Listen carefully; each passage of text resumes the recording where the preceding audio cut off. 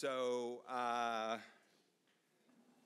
yes, have you collected all of your panelists right? I think we have 2 online. We have 2, then perfect. Then perfect, okay. I think we have rounded up all of our colleagues here to share their information on the next session.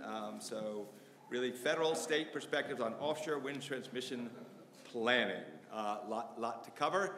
And therefore, since I don't know very much about this, I'm going to turn it over to somebody who knows incredibly, more than he ever probably thought he ever would, about these issues and many, many more. But again, Wright, Frank, if you'd come up and lead the panel, appreciate it. Thank you. All right, good afternoon, everyone. This is the transmission panel, the much awaited, I'm sure. I want to take a second to thank all the people who helped put this together, Janet, Nick, Leanne, Tony, Avalon, Christy, September, and probably other people I'm forgetting, for which I apologize. But we're going to be moderating a session on offshore wind transmission. My transmission is something that has been near and dear to my heart for a long time. Before I started at BOEM in 2009, I worked in a law firm doing basically studying everything that FERC does, and a lot of what FERC does is transmission. So RTOs and transmission mean a lot to me. I've been involved in it for a long time, and I'm excited to be here with some people who really know quite a bit about this. This discussion will build off of the offshore wind transmission webinar series that we held in 2021 that Mako held with NROC at that time, and Marco. The webinars in 2021 were designed to increase understanding and promote dialogue about offshore wind transmission planning in the Northeast and Mid-Atlantic. That doesn't seem that long ago, but a lot has happened since then, and there's a lot of news to talk about, which we'll be doing today. So we are pleased to have federal, state, industry representatives with us today and online. We have 5 panelists who are going to give perspectives on a number of different angles on offshore wind transmission planning. We have Dr. Jian Fu, program lead with the Department of Energy Systems Integration Wind Energy Technologies Office. That's a mouthful. Josh Gange, Renewable Energy Program Specialist with the Bureau of Ocean Energy Management, one of my colleagues. And Dr. Kira Lawrence, a Senior Scientist with New Jersey BPU. Let's see, we're going to go through the first 3 speakers. These are our federal and state perspectives. The other ones are industry, and so that's going to be the general breakdown here. If you have questions, write them down. Hopefully you've been provided note cards, and if you're on site, and if you're not on site, you can do the question and answer, the Q&A field of the chat. All right, and we are going to save all the feedback that we get on today's session to help guide us as we go forward and plan. We have more transmission outreach and webinars planned that we'll talk briefly about before we close. So I'm going to jump right into our first speaker. Dr. Jian Fu is from the Department of Energy. She's going to give us an update on the Atlantic Offshore Wind Transmission Study. Jen is the program lead for the system integration team in the Wind Energy Technologies Office. In this role, she leads the collaborative research, development, demonstration, and deployment of technologies to ensure a cost-effective, cyber-secure, reliable, and resilient power grid with increasing levels of wind.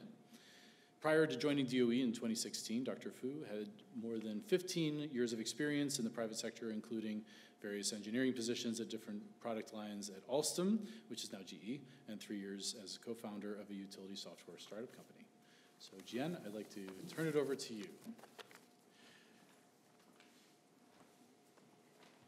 Thank you, Wright. And good afternoon, everyone. I'm Jian Fu, and thanks for having me here today, and thanks for your interest in this DOE-launched Atlantic Offshore Wind Transmission Study. So the Atlantic Study has been over 18 months by now. So it's difficult to summarize everything we did in the past 18 months in the short 15 minutes. So I stay really high level and hopefully give you a full picture and little drill down what the latest results are. So just quickly, let's just go over some background. So the study was driven by the gigawatts of offshore wind pipelines sitting in at the interconnection queue at different phases of interconnection process, driven by the state renewable energy goals or the procurement activities, of course, driven by the administration's 30 gigawatt by 2030 goal of offshore wind, and also a very ambitious or a bright future of 110 gigawatt by 2050. DOE did our due diligence. We spent quite an amount of time doing our homework before launching the study. So we had a request for information that was released end of 2020. We completed a literature review and gap analysis that was released in 2021. And in summer of 2021, BOEM, DOE, and we had a series of offshore wind transmission scoping meetings that I believe we met, probably a few of us here. And also, Josh will cover a little more detail on the last bullet point. After the launch of the study, BOEM and DOE had a series of Atlantic offshore wind transmission convening workshops. So the workshop was partially informed by the preliminary results of the study, and then also the workshop with the information that we collected through the workshops that reshaped a little bit of the study original scope. So the study, as I just said, is a 2-year effort that just completed the 3/4 of the work. Researchers from National Renewable Energy Lab, NREL, and Pacific Northwest National Laboratory, PNL, deserve all the credit for doing the real work. The scope of the study really look at 2030 to 2050 for the offshore wind transmission needs along the Atlantic coast from Maine to South Carolina. I'm not going to cover the study objectives, just want to let you know that by now the study have identified 2 core scenarios, 5 offshore wind transmission topologies. That combination of those could represent several pathways to achieving this offshore wind deployment goals for 2050. The study has collected more than 25 layers of siting data that has been used to drive the cable routing analysis and further inform the cost of transmission investment. We have completed mostly the production cost analysis for those topologies. The benefit and cost analysis are currently ongoing, along with reliability and resilience analysis for the grid. So just want to let you know that we're going to have a technical review committee meeting tomorrow afternoon, where labs will share much more detailed information. So stay tuned on that. You are welcome to join the TRC meeting tomorrow. As I said, the study is halfway through year 2. We did have some initial delays because of those data, getting CEI sensitive data from the ISOs. After we overcame those challenges, the study is largely back on track. We are still committed to complete all the technical analysis by the end of October and hopefully to get a draft report at the same time. Then if we are able to get through all the internal review process, which could take very long, we are targeting end of the year to release a final report to the public. So I'll quickly skip this one and talk about some early results. So I just want to let you know that we have been sharing those preliminary results over the past 18 months. So please bear with me if some of those contents may be repetitive to you. So the 2 scenarios have been identified that drove the analysis. One is the business as usual. The other is low carbon. So the BAU scenario is a baseline that we use to compare the low carbon scenarios. So the biggest differences of the 2 scenarios are the demand growth. For the BAU, we assume pretty flat load growth, probably 1% or 1.3%, and low carbon scenarios, because of the electrification future, would be much higher load growth, which would warrant the need of more generations. The second difference is the carbon emission assumptions. So both scenarios assume the state policy state RPS standards, and even the offshore wind deployment goals. But for low carbon, we look at this 80% carbon reduction in electricity sector by 2035, which you can see a little different from the Biden administration's 100% by 2035. We want to be a little more realistic and practical, and our 2050 carbon reduction goal is 95% by 2050.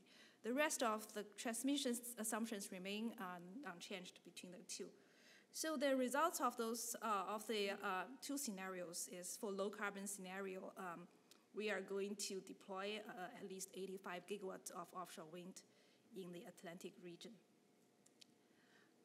So what's the breakdown of this 85 gigawatts? So this slide just shows the breakdown, not just offshore wind, but also all generation mix in those four areas, Carolina, New England, New York, and PJM. So the lower half, the lower right bottom of the table shows the offshore wind breakdown. So under the low carbon offshore scenarios, New England region will see about 31 gigawatt of offshore wind. Then PJM is 23, New York 22, and the last 10 gigawatt goes to the Carolinas.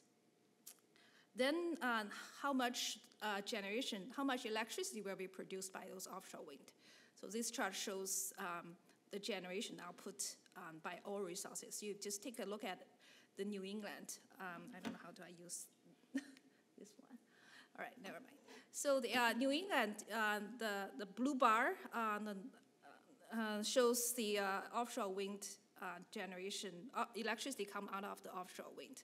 So just compare roughly, you can see in New England, 31 gigawatt offshore wind will produce more than 30% of total electricity for the New England region. That's a pretty big number. And that means offshore wind will be an important generation mix for the New England region. Other areas may see different generation play a different role in their region, but overall, a healthy, diversified generation resource is critical for the grid to keep the lights on.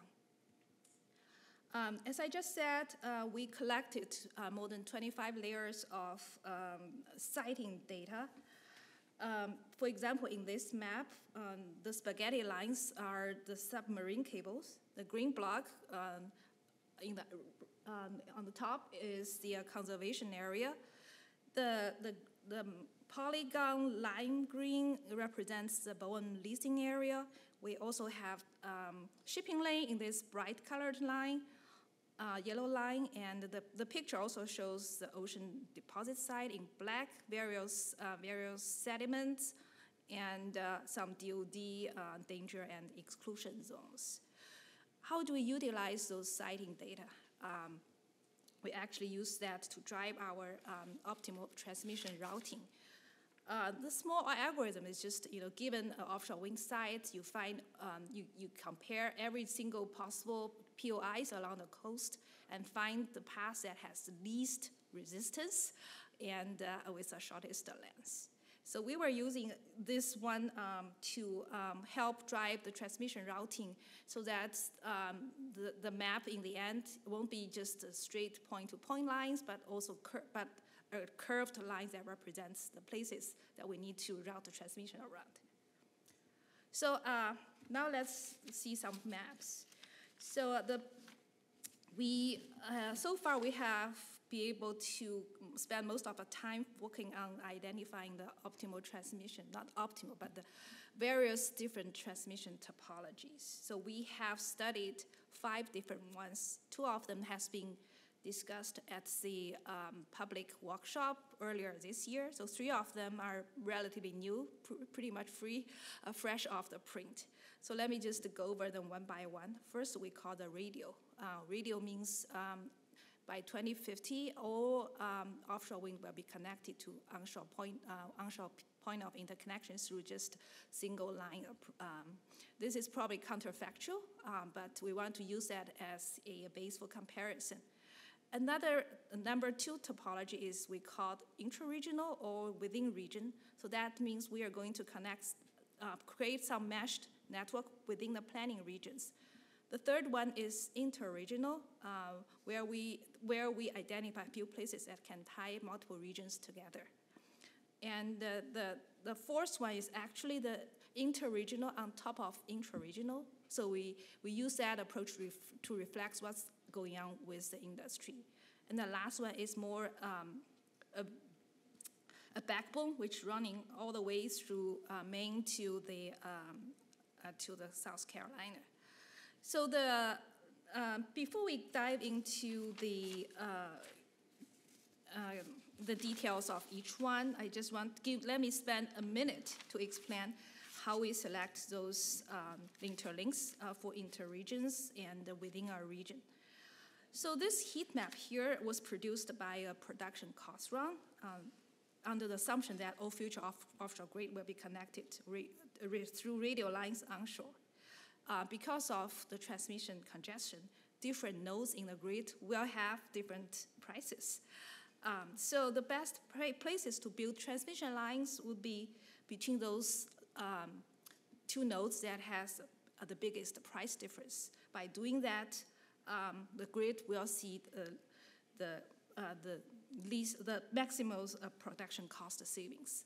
So this heat map shows that the red box shows the areas that has largest price gaps, and we find nodes in between in those boxes to build our interlinks. Those links has a great potential to maximize the production cost savings. So here are the two maps. The first one, left side, is a radial connection, which is no surprise. Although we said it's counterfactual, we recognize that even in 2050, there might be still offshore wind connecting to POI through radial connection on a case-by-case basis. For the left side map, that's an interregional network. We've seen those maps in the last workshop. So in this map, we found three HVDC meshed network that connects New York, New England, and the PJM together. They are colored differently so that the three networks are independent to each other. There is a fourth one in the yellow color that connects PJM and North Carolina. Those interlinks are 2 gigawatt each. Why we choose 2 gigawatt? That's because a lot of European countries are talking about standardized HVDC connection, and they pick 2 gigawatt as the default size. I know folks are still working in Europe and trying to working on making that a real standards. For us, it's more like, if our OEMs are ready to go 2 gigawatt, it's probably easier for US to adopt that. So the study assumes this availability of 2 gigawatt on subsea cables and the size of the HVDC converters. So this map shows on the left side is the interregional network option. The right side is we added a little bit of the intraregional lines. So the looks like very tiny. You can see on top of the right figure, there's like a small, tiny black line, and a few of them around that, and some are very short. So those are very short intraregional lines. As I said, the intraregional lines is an add-on to our interregional transmission topology because of the existing efforts in the industry, such as the New York meshed network, mesh-ready design, and the New England Joint State Innovation Partnership for offshore wind. So those intraregional for New York and PJM regions are mainly AC connection, but for New England, we choose the DC connection for the intra-regional lines. And the last set of map is also a comparison of interregional network versus a backbone. So for the backbone design, we added additional separate transmission cable, also 2 gigawatt. So add the additional 2 gigawatt, we'll be able to enable more power to flow between north and south, carrying electricity not just generated by offshore wind, also by onshore renewable resources. So we are going to share our production cost results of all 5 topologies tomorrow, which we are also going to share the benefit and cost ratios. And the topologies just a spoiler alert, the topologies that has interregional links already shows comparative advantages in production cost savings. And however, the selection of the best topology really depends on many factors. I think at the end of this DOE report, we're probably not going to say this is a winning topology, but rather than each topology has its pros and cons. It's really up to the individual organization to make their own choices. And hopefully our work will be used to prepare and encourage ISO RTOs and other transmission planners to conduct their own studies. And also we are working on cost-benefit allocation analysis, and hopefully the information will enable more collaborative and more collaboration and coordination between states and between regions. All right, that's all from me. Thank you. Thank you. Thank you, Dr. Fu. Our next speaker will be Josh Gange. Am I going the wrong way? Okay. Let's see, Josh has been a renewable energy program specialist with the Bureau of Ocean Energy Management since 2017. In this role, he's a project coordinator for the federal review of wind projects offshore New England, New York, and the Mid-Atlantic. And he also works to develop Bureau policy on offshore wind transmission issues. Prior to his time at BOEM, Josh worked with NOAA in the Global Environment Facility. And he holds a law degree from just north of here at NYU and a master's degree in environmental management from Yale University. And around OREP, he's familiarly known as the transmission guy. So I'd like you to welcome Josh up.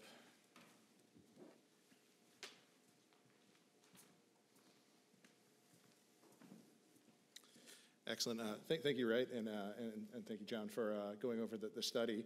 I'm going to go a bit more into detail on the planning efforts behind sort of the siting and permitting of potential transmission to support the offshore wind industry. So I wanted to start just by sort of setting the stage here and the current state of offshore wind projects. As mentioned earlier, I believe we've held 11 competitive lease sales at this point, and there are actively 27 leases. I will say these numbers keep changing as more and more projects get to different stages throughout the project. But this really paints the picture of what we're talking about is how do you get this power to shore in an efficient manner and a way that meets the goals of the administration and the various states. And that it really is these state goals that continue to drive the need for more offshore wind transmission planning as these numbers continue to increase and may already be out of date as of this morning, because I haven't checked the news.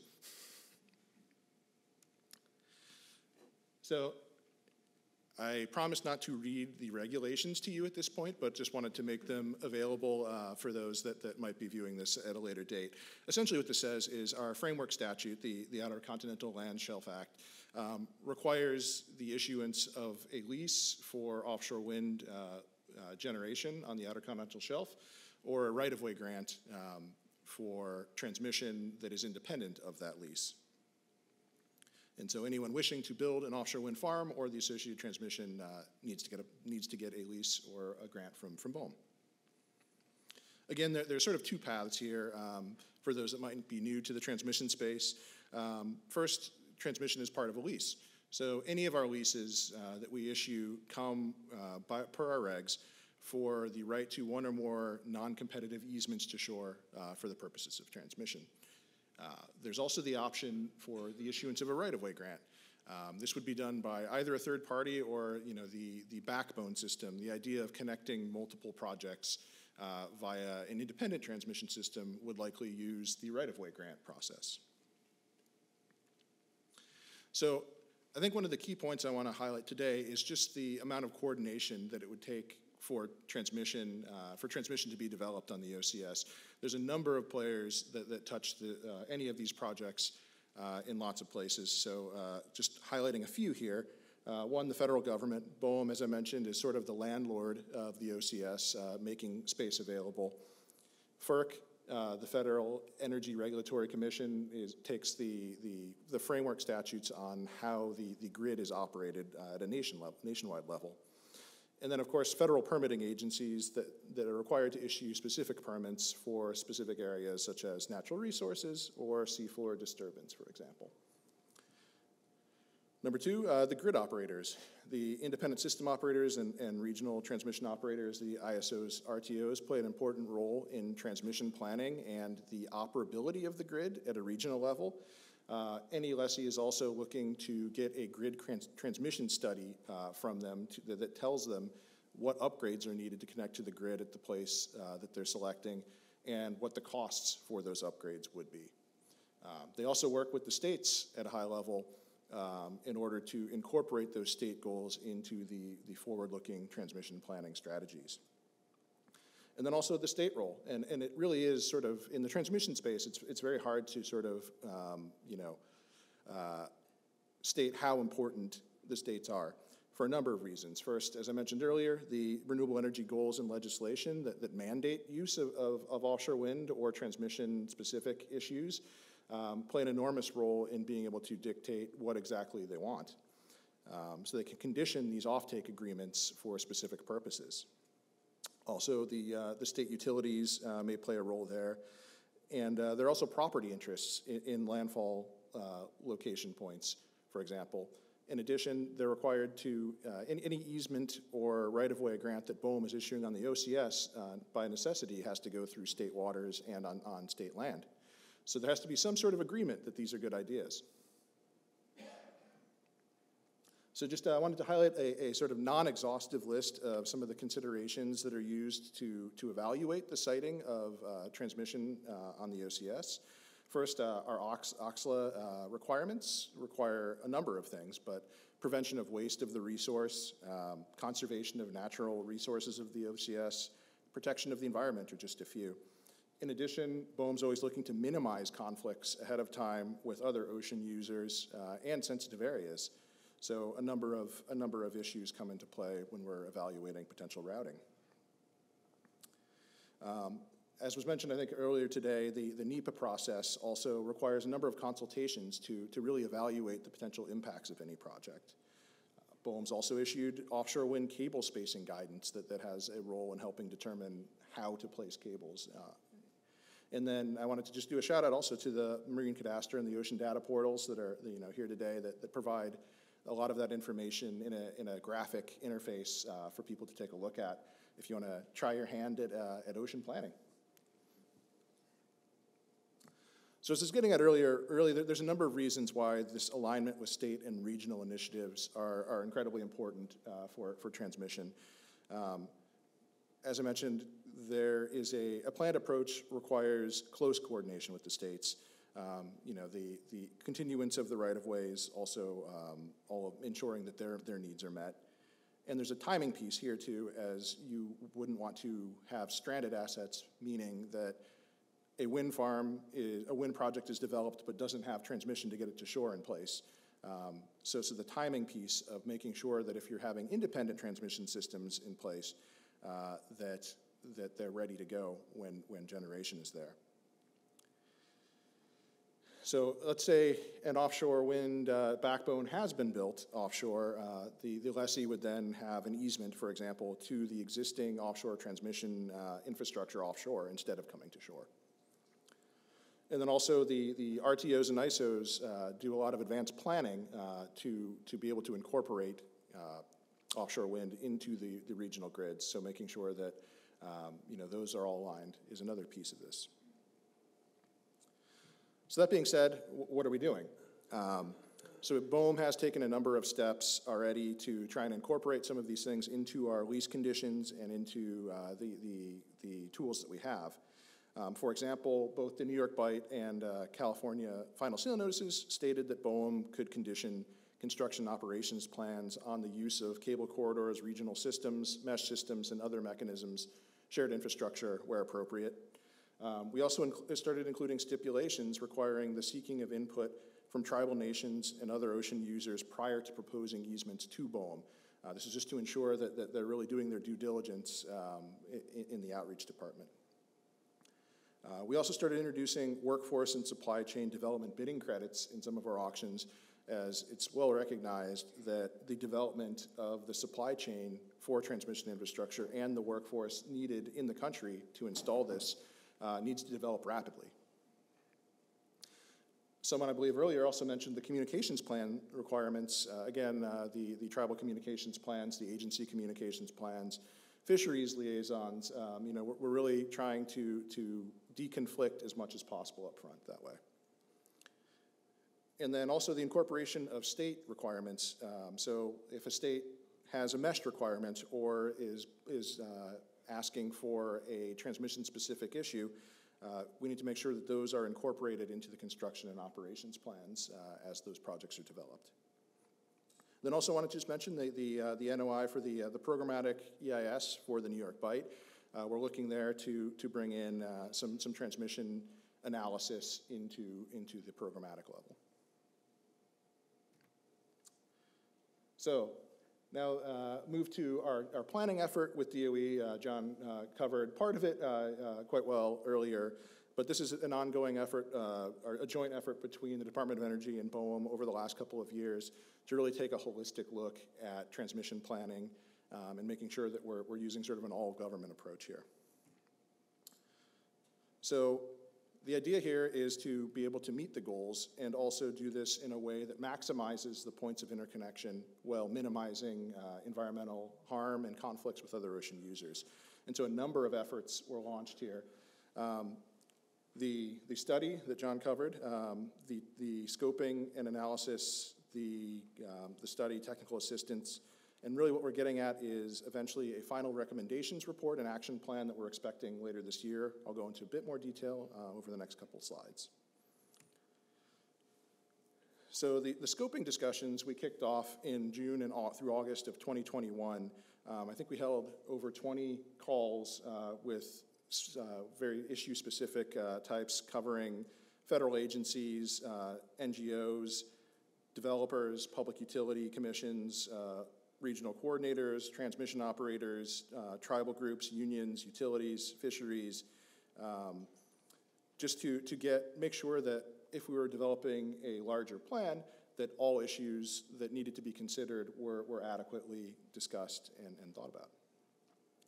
So we took the results of those scoping calls to develop thematic transmission convening workshops that were held over the last year or so.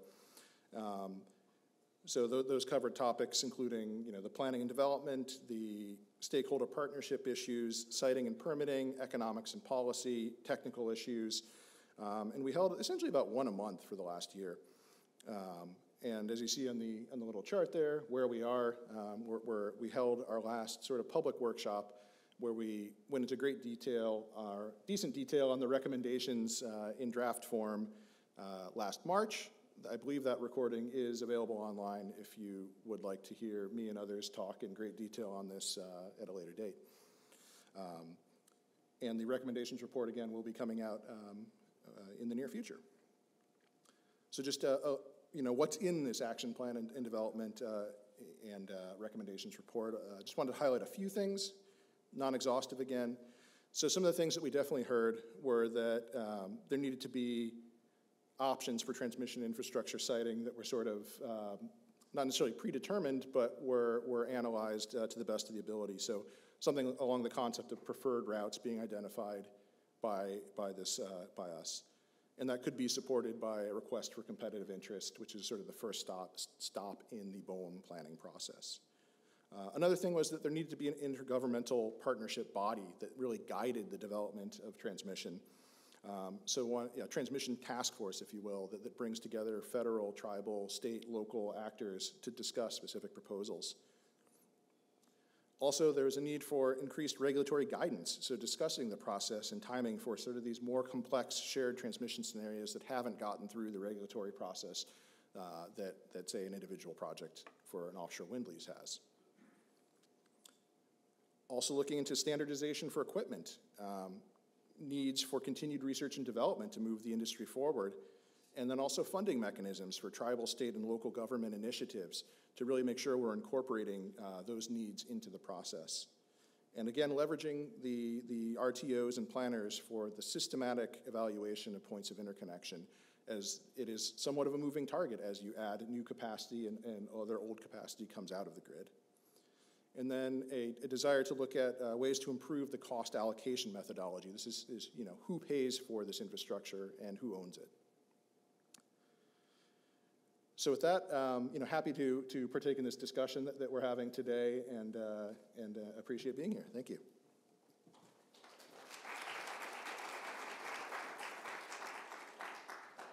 Thanks, Josh. Okay. I would like to introduce our third speaker, who is participating virtually, Dr. Kira Lawrence.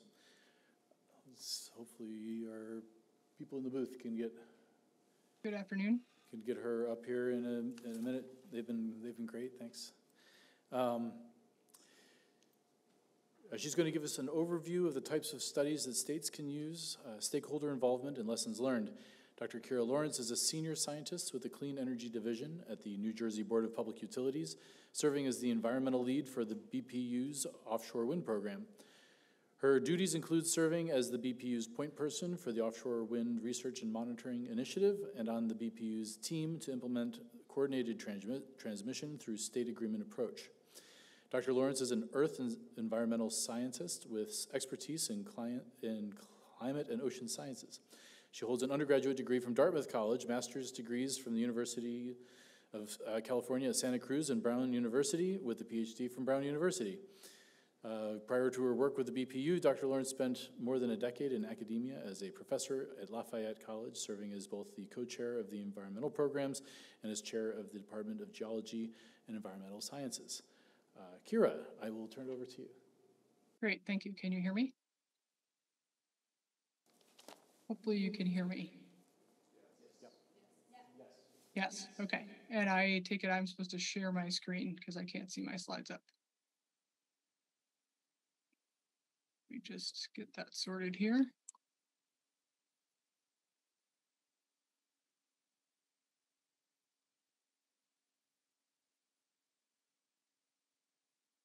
Okay, can you see my slides?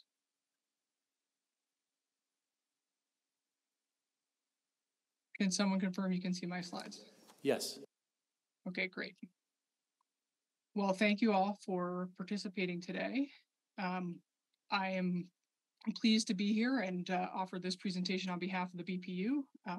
As Wright just noted, I work for the Clean Energy Division of the state government in New Jersey, and I'm going to talk today about New Jersey's coordinated transmission efforts, which we have and are continuing to pursue through a mechanism in the PJM tariff called the State Agreement Approach. Just as a high-level overview of New Jersey's offshore wind program, our overall goal is 11 gigawatts of offshore wind by 2040. We are already on our way towards that goal through our first two solicitations. The first solicitation awarded a project to Ocean Wind 1 in a 1.1 gigawatt project in 2019. And then the second solicitation awarded two projects, one to Ocean Wind 2 and another to Atlantic Shores in 2021. And they total together about 2.6 gigawatts. So in aggregate, we're north of 3.7 gigawatts. Both of these solicitations, all of these projects have what we call a bundled approach to transmission. So each project is responsible for both their generation and the necessary transmission to bring those electrons ashore. Those are included in the OREC. On the left of this slide is a map of existing lease areas in the New York Bight. The green and light blue closest to shoreline, those lease areas are where our currently awarded projects are. And then you see the new lease areas off to the north and east of there. The picture on the right depicts one hypothetical way of interconnecting these projects to New Jersey. And as you can see, this could potentially be very complex with respect to transmission. So this bundled approach has some significant limitations. So with this challenge of the bundled approach in mind, New Jersey has sought to employ a coordinated approach and try and find a coordinated way to bring these projects ashore and get that electricity ashore in an efficient manner. So to do that, we needed to work with our RTO, PJM, who's responsible for being the RTO for New Jersey and many other mid-Atlantic states. A big part of their directive is to plan the enhancement and expansion of transmission capability on a regional basis. And they do this through something called the RTEP, the Regional Transmission Expansion Planning Process. Typically, that is driven by need and cost, but alternatively, the PJM tariff also allows an option for states to request the inclusion of their public policy goals into the RTEP. And that is only if the state agrees to pay the full cost of whatever upgrades are selected through this process called the state agreement approach, which I'm going to reference as the SAA from moving forward. So in November 2020, the BPU requested that PJM include its offshore wind public policy goal. At that time, our goal was 7.5 gigawatts into the PJM RTEP process. So this slide just sort of summarizes in a visual format what I just said. In previous solicitations, so that's the figure on the left-hand side, solicitations 1 and 2, we took this bundled approach where both the generation and the transmission were included in the OREC price. Under the SAA, those transmission costs are taken out of the OREC and handled through the normal RTEP cost allocation methodology. And then the state agrees to pay for 100% of those cost upgrades. So the goal is to bring the future OREC prices down to reflect the cost of just the generation and use the SAA to place the transmission where we think it appropriately belongs within the PJM RTEP process. So bundled is what we've had historically. With the SAA, we're going to unbundle transmission from generation, and I'm going to reference those words as we move forward here.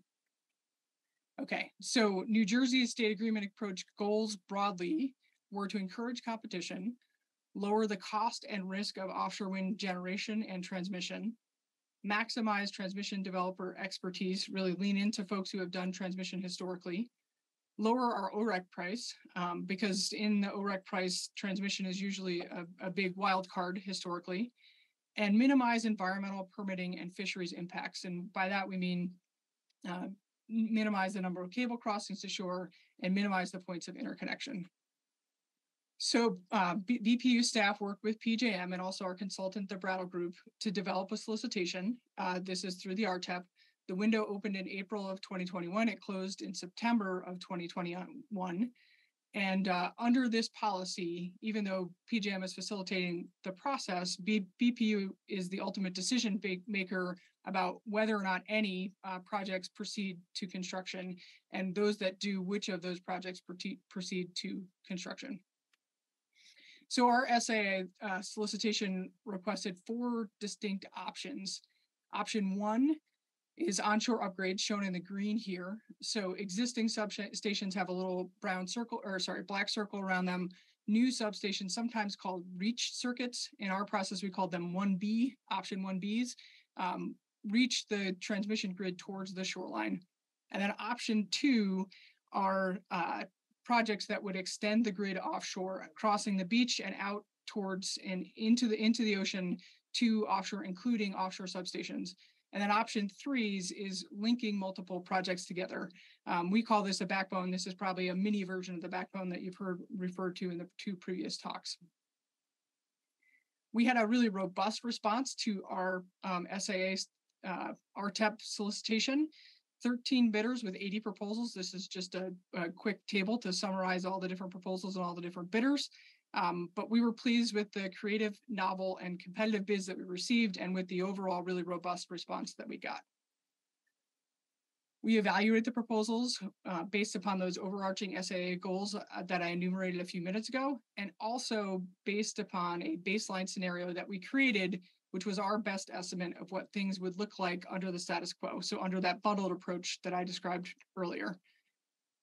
So all that together, in addition to reflecting our SAA goals through our evaluation criteria, and so I just enumerated these here on the bottom portion of the slide so you have a sense of what we measured against, so cost, constructability, environmental impact, so on and so forth.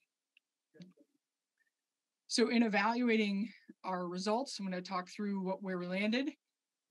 At the conclusion of our analysis, we determined that we were not going to move forward with an option 2 proposal because we decided that the benefits did not outweigh the costs.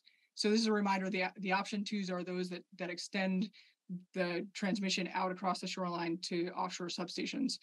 So I think there are a number of potential or myriad ways in which option twos we found were limiting, but I'm just going to highlight a few of the major ones. There were some technological limitations. So in the designs that we received, we didn't, they would have connected only a single project to each offshore substation. They would not have gathered multiple projects to go into a single transmission line to shore. Second, when we were doing the evaluation, it was the assessment of our team that the federal investment tax credit would not apply to transmission that was developed by a transmission developer, but it would apply to transmission that was developed by an offshore wind generator. So that's a pretty big delta in the cost of these option twos. And third, the unbundling of offshore wind transmission and generation, we stepped up the project-on-project risk because the generators would be reliant on transmission developers to be able to get their electrons to shore, and they only get ORECs if their electrons get to the POI. So there was a non-trivial concern about project-on-project risk expressed during our stakeholdering process that we also found was potentially a big problem.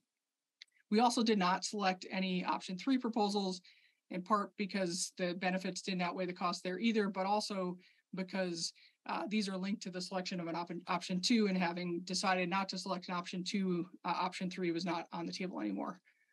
However, we did find that option 1 proposals, those that were onshore upgrade only, did have merit and the enormous benefits associated with them. So we found that they were significantly less expensive relative to the status quo, and that again is tied to our baseline analysis. That there were benefits of enabling a single POI, and that there would be a single plot to plug in, and that would allow us to think about a common transmission cable route. We also think that these increase competition in future OREC solicitations because transmission tends to be a non-trivial wild card associated with the OREC price. And by having a defined plug whose cost is certain, that helps us have a better sense of what the final OREC prices would be. And finally, this allows us to limit onshore transmission routes. And I'll talk to more about that in a minute. So we landed on, the board selected in October of 2022, something we call the Larrabee Tri-Collector Solution, which will produce a new substation and adjacent land to allow converter stations from future offshore wind projects to plug into the grid. And they're also associated with what we called in the RTEP option 1A upgrades. Those are for existing substation upgrades to allow the injection of all of the offshore wind up to that 7,500 megawatt target into the grid. The cost associated with this collective solution, so the new substation, the land, and all those existing substation upgrades, was $1.2 billion for this full solution. But the estimate relative to the baseline scenario was that we would be saving ratepayers $900 million by taking this coordinated approach. One of the major goals of New Jersey's state agreement approach was to try and minimize the cable routes and the disruptions that they would cause, so environmental impacts, community impacts, and potential delays to the project. But the selection of the SAA itself, right, this new substation, the adjacent land that we talked about, what we're calling the LCS, it doesn't get us there in and of itself because each developer, so you can see in the figure on the right here, the more left-hand part of it, would require that offshore wind developer get from their wind farm to that POI that we have designated, that Larrabee Tri-Collector. So what we sought to do is a novel concept that we have called the pre-build, which in essence selects a generator as part of our third solicitation, which is on the street right now, to build all the necessary unenergized infrastructure for its project, and then also for future projects from shore to this POI. And that allows us to achieve this other major goal that we had associated with the SAA, which is to try and reduce the number of shore crossings and cable routes across New Jersey. So that's a good summary of our SAA process and how we sought to couple it with our third solicitation. We think the merits of coordinated transmission are significant. And so just last month, the BPU's board approved the initiation of a second SAA request with PJM. And this seeks to get us to a coordinated transmission solution that allows us to interconnect our capacity, the additional capacity, which is 3.5 gigawatts, that would get us up to the 11 gigawatt goal that we now have. That goal was established in September of 2022, and the first SAA concluded in October. So there wasn't really any way to get to that goal in the first SAA. The second SAA, here are some of the major highlights. Staff has recommended that PJM plan to do injections at the Dean substation, it's a 500 kV station, but also allows some flexibility for bidders to propose alternative points of interconnection. It's got the same options as SAA 1.0. It will not impact previous awarded projects or any of those that are up to that 7.5 gigawatt goal that was basically satisfied by the first SAA. And it recommends continued discussion with other East Coast states to try and gauge interest in a coordinated regional transmission solution. And I think that dovetails actually nicely with some of the things said in the prior two talks. So here are my future points. It is heartening to see Josh sort of end in a similar space. We think regional coordination is absolutely critical if we're going to get to this 30 gigawatt and beyond goal that is already materializing along the Eastern Seaboard. We are hopeful that federal funding and the clarity about federal funding available for transmission will materialize soon. And my understanding is that that's on the horizon here. Underscoring the needs for standards, because right now each state is proceeding with their own procurement process. And I think New Jersey and New York are good examples of having an eye towards the need for coordination, but also, each of us has our own effort, and it's not clear that this sort of piecemeal approach to transmission, that we're necessarily going to be able to connect all those things in the future. Similarly, just as Josh noted, there's a role for technological advancements that would help advance coordinated transmission. And I'll just land on, I think there are some major issues of governance that need to be thought about in a very deliberate way. Who owns what? Where's the POI? All manner of other questions that really, I think, merit some deep thought about a community that's trying to get us to coordinated transmission. So I'll stop there. I thank you for your attention and look forward to the Q&A.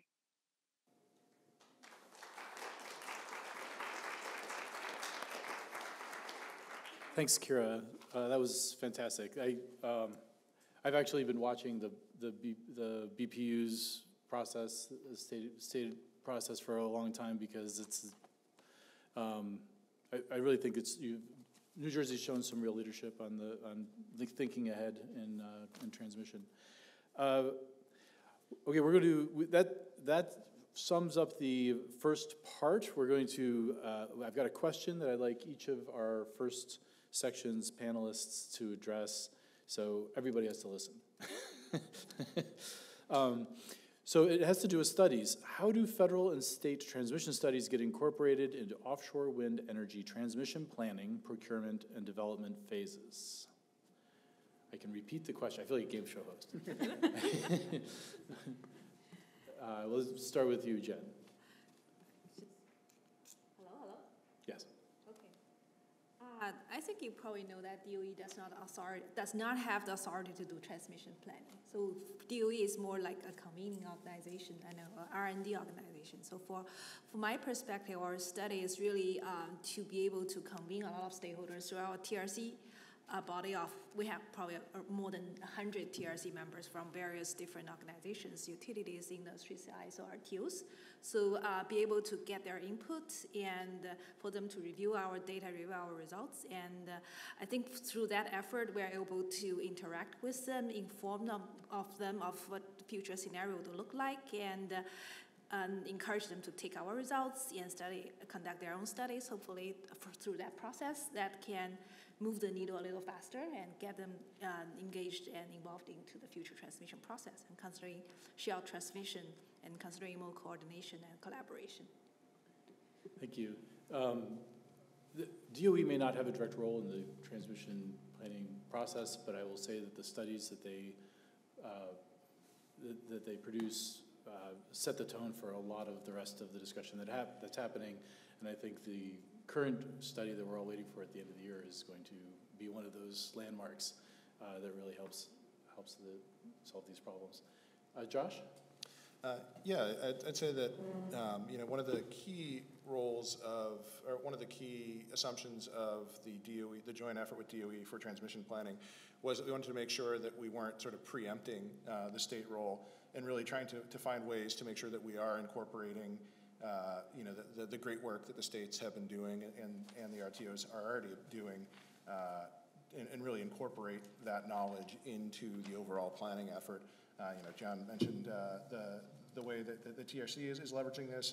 We also, worked with the states in the scoping calls and all of the workshops, had a heavy state presence to make sure that we were really understanding, what had been done and what needed to be done going forward. Sort of from an operative level, any of the state requirements that go into their procurements would be incorporated into sort of the construction operations plan and federal review process as well. So, like I said, making sure that we're all on the same page from the beginning, I think is critical. Thanks, Josh. Dr. Lawrence, anything to add? Yeah, I just say I'm really looking forward to the report that Jian and Josh were talking about coming available at the end of the year. I think that will actually help states. It significantly advanced state efforts. So just want to footnote just how important I think that effort and the result of it will be to advancing coordinated transmission. The other thing I would say, on a different scale, the transmission studies that we had a very close relationship with PJM and with our consultant Brattle group to get to the SAA outcome that we did. And, there were non-trivial amount of transmission studies happening in that collaborative process that very directly informed the outcome of the SAA for us. And so for us on a state level, this opportunity to work closely with our RTO and, kind of, I'd say, put a foundational block on the, and so hopefully a cornerstone block in the effort to think about this down, absolutely intimately informed by transmission studies. But, I guess I want to come back to the point I was making at the beginning of this comment, which is we have to figure out how those different pieces that are going to be laid by different states get put together. And I think, coordination by the federal government or recommendations by the federal government in this report that's coming out, I think will be very instrumental in helping us, really move the ball. So thank you. Thank you. Yeah, I think there's kind of a shared recognition of the importance on the part of the federal government of the importance of the states, and and vice versa. I think everybody understands that there's a lot of people who need to align in order to make all this work. All right. First of all, thank you for the first 3 panelists. I think they did a great job. Thank you. Stay here. We're not going anywhere yet. But I'd like to introduce, we have 2 speakers to provide some industry perspectives. Laura Smith Morton, who's a partner at Perkins Coie, who's here with us, and Jennifer Garvey, the head of the New York Market Strategy for Ørsted, who will be joining remotely as well. We're going to hear from Laura Morton first. Laura is a partner at the DC office of Perkins Coie, LLP.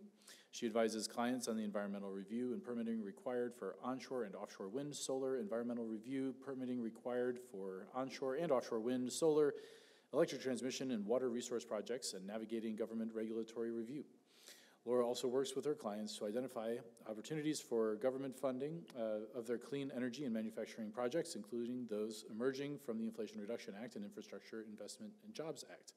Laura previously served as the Senior Director of Policy and Regulatory Affairs for offshore wind at American Clean Power, where her portfolio covered a wide range of issues surrounding the offshore wind leasing and permitting processes, and multiple use compatibility in the ocean environment, including commercial fishing, wildlife, and other marine resources, transmission and development of strategies to elevate issues surrounding environmental justice, and delivery of benefits to underserved communities. Prior to ACP, Laura spent 7 years in the federal government, in federal government roles, including as Deputy Chief of Staff at NOAA, Deputy Associate Director for Change and Energy at CEQ, and Senior Advisor to the Secretary of Energy. I will turn it over to Laura for her remarks to include some context about community benefit agreements.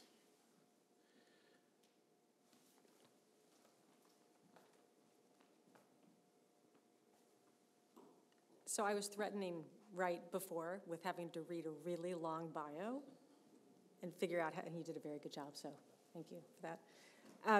So I'm going to completely switch gears here and not talk about transmission studies, but talk about potential impacts to communities that offshore transmission could have. So I could start with a poll of the audience, which I'm not going to make you do, but to wake you up a little bit, to think about what communities might be concerned about when they think about offshore wind projects. Now, mind you, this is a very random sampling of different environmental impact statements and of analyses and reports that have been out there and media. And these are just honestly a few. But needless to say, what Kira and what Jian and Josh were talking about with just the landfall alone, and thinking about that hit, so where the transmission cables come to shore and what that's going to impact is going to be on properties. It could be disruptive to a visual environment if we were thinking about something on, overhead. Burying cable, the issues there. Beach restoration, if you have a resort community, the concerns that this is going to come in and interrupt the businesses and tourism. Obviously construction, maintenance, repairs. And then there are other questions that folks have raised about health effects from electromagnetic fields, underground cable safety, and of course we can't forget, if we're talking more offshore, but even onshore, fishing impacts. And one thing that is not here that is absolutely critical, we heard the earlier panel talking about tribal data, but if you think about the tribes and indigenous communities, we have the environmental justice communities too, and all the potential impacts on those folks. So the question then becomes, what are potential solutions for these type of community impacts? And so the topic for today that I was asked to speak to was what are community benefit agreements? Now, I think we have to recognize up front that community benefit agreements are not the first step. The first step is heavy early engagement with communities, but that could lead to these type of negotiations for something called a community benefit agreement. So I'm going to start with a quick overview and then talk about the benefits and the values, engagement, and then wrap up with what DOE and BOEM have been doing. So as a starting point, again, a CBA, I'm going to call them that for ease of reference, funding agreements that are signed by a community group or a coalition and the project developer. And again, I'm talking about this broadly with offshore wind and offshore transmission, but CBAs are very common in other circumstances with a lot of other types of energy technologies. A CBA would outline the benefits, monetary or indirect benefits that a developer could provide to the community. It allows the communities to identify what benefits they want and their relationship to projects. And something, of course, that's very important right now to the administration, to states and others, are the environmental justice I already mentioned before. How can be an effective tool to assist communities and other stakeholders that are impacted by projects. And the other thing is, CBAs can include specifically, I'll just throw out a couple examples, workforce training and apprenticeships for EJ communities, for tribes, for other groups where these cables are going to land. Some procurement requirements, there could be social needs, housing, healthcare, and others. Now, admittedly, I want to tell everybody that a lot of what I have here on the next couple of slides have come from Department of Energy's Office of, I believe it's Minority. It's an economic development office, maybe. Is that correct, John? Yes. I have to get exactly the right title. But at any rate, a lot of this has come from Department of Energy, who has done a lot of research into opportunities for these types of CBAs. So I have pulled a lot of that from here. But the values that the CBAs can promote, we've got the high level with inclusiveness, enforceability, transparency, coalition building, efficiency, and clarity of outcomes. Glad that we have a screen that can actually project the smaller text. But a big issue, again, with these projects is that communities may have, the government or developers may have meetings that they just hold, right? They go out, they may have a community meeting, but sometimes you can say you are providing listening sessions, but it's not clear that communities are being heard. So that's always a really critical piece, to have that interchange. And so the CBAs could promote that type of inclusiveness. This is particularly important for historically underrepresented community members who could be missing in the development process. So that's a way of promoting these agreements. Enforceability, if you have an agreement, these are typically legally enforceable. So it's a two-way street, which is an important piece of the puzzle too. Transparency, a CBA will help you monitor how the projects are doing and what outcome it is. Public community groups, state and local officials. It builds alliances between community groups and among others that have different issues, rather than just having one louder community group. You could have a partnership, early negotiation, and making sure that you have a clarity of outcomes. And the other thing we have found, I mentioned the public hearings, they're not necessarily neighborhood friendly. They aren't necessarily going in to identify where the communities are. Somebody on the last panel said you need to go, or maybe it was the very beginning of the day, we've had great panels, but to go where the people are, right? You can't expect people to come to you, so it's a matter of actually going out and having those engagements, and CBAs can promote those too. Benefits of a CBA. Certainly there's a benefit for a developer that if you have these agreements, then you will be more likely to have public support for your projects. That's fairly typical. It would reduce the risk for a developer. Most of these projects is critical to have, well, I'm just gonna call it broad stakeholder, so you have stakeholder and then separately tribal government and other support. If you have that stakeholder support, we can use California as a really, I realize we're on the East Coast, but I'm just thinking California because we have these conversations a lot. But if you don't have the agreement of the people on the ground, the project is not gonna go through. So it's really important to have that support. Sometimes you could get state subsidies, local subsidies or approval. It's also a way to disseminate information, these conversations. And then the community benefits, again, you have an opportunity to have real community input into the project. So it's not just a statement, but it's actually like, we're gonna actually have a conversation about this. Sustainable commitments, hiring commitments, I mentioned that earlier, workforce, and Josh just talked about workforce and supply chain. It's really important to have that trained workforce, so that can be a mechanism where the developer could actually provide some workforce training opportunities, educational partnerships, and support for businesses.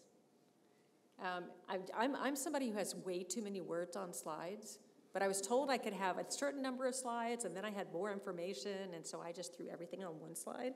But luckily, you'll be provided these later. But I was trying to put the beginning engagement with everything up here. Josh promised not to read regulations. I promise I will not read this entire slide. But biggest point, I said, developers, you have to engage the people early. You have to identify them first, go early and often. It can't just be one set of stakeholders. You have to make sure that the project briefings are engaged early with key state and local government officials. The other thing that's really important, I think, in these offshore wind projects is you can't expect everybody to understand what a project actually is. What do these things look like? How do they operate? What is the business model? Again, it's all the technology. All of us have been working in this industry for a long time. I mean, I've known Wright Horror Show since 2009. He and I have been doing this together. Josh and I worked together at NOAA, 8 years ago, and many people, but it's still taking us this long, right? And we were just talking over lunch. It takes a really long time to understand the industry. So certainly if you have communities and you're going to be bringing cable to shore or have the projects, you can't expect everybody to understand this. So it's really important, again, to have this education. And that, I think, ultimately could lead to something that's a successful community benefit agreement. The communities have the opportunity through these to research proposals, have a coalition of community interests, hold public meetings.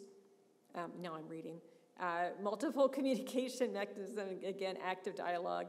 And then the state and local governments, this is an opportunity for them really to have that conversation with the folks in their community and talk to the developers. What are the real benefits that you could provide? So that was all, again, just this broad framework that I promised, which is a lot of information, and I know we're going to have the slides that'll be provided later.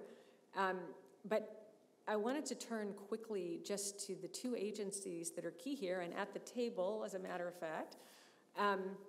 So going to Department of Energy. Now, this isn't directly related to what we're talking about right now with offshore transmission, but I did think it's really important because the Biden-Harris administration is focusing very heavily on environmental justice, bringing benefits to the community, bringing jobs. So that's a heavy focus. Congress has followed on with that. Yes, we're all working in sync here, but with the Inflation Reduction Act and the bipartisan infrastructure law, any funding that goes into DOE, the DOE is delivering through its grants, and they have billions of dollars, must have a community benefit agreement as part of the application. So anybody who gets money has got to have something in place. As I mentioned, it's the administration's focus primarily from the Justice 40 initiative, and I've got a link here. It's engagement with a number of local stakeholders, again, that are important. We've got unions, we've got local governments and tribal governments and community-based organizations. It's supposed to be, these CBAs are intentionally flexible. So again, when I say funding on all fronts, this could be for renewable energy projects, it could be for transmission, it's for manufacturing, it's for batteries. All of these projects are going to be in different places with different needs. So that's something that has to be taken into account. And then again, for energy-related projects, it could be something like establishing a development fund. So again, we were chatting over lunch about funds and what does that look like for one of these projects. Could it be a CBA under DOE, but funds could be used elsewhere. Switching gears now to BOEM. So BOEM has actually used CBAs in two auctions, 2015 and 2022, so very far apart. Again, I'm pointing to the gentleman on my left, Wright, who knows about the first Massachusetts lease auction where CBAs were included. They were included with a bidding credit, so the millions that are going, less millions at that time, into the auctions and getting a lease, 10% bidding credit could be provided for an executed CBA. So something that was actually signed and legally executed.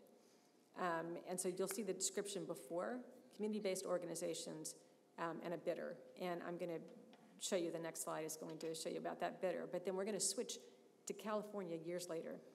A lot of discussions in California and a lot of advocacy to have community benefit agreements, again, be part of the lease auction.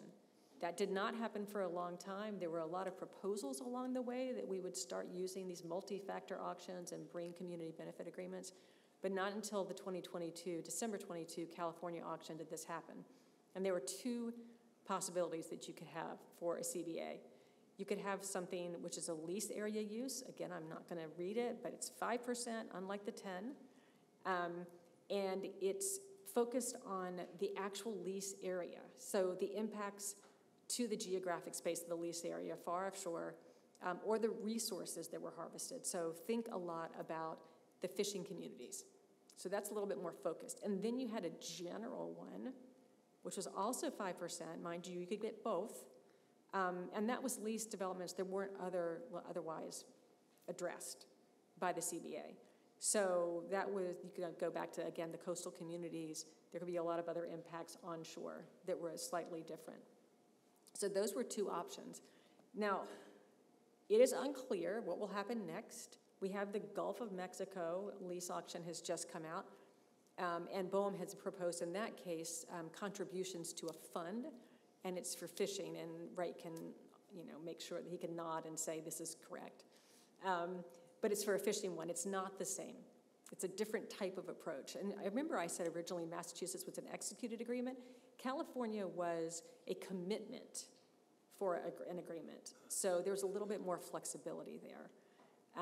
And in the transmission study, they also talked about, this is a longer term goal. Again, I'm looking at Josh because I remember looking way down his slide deck that you can see online.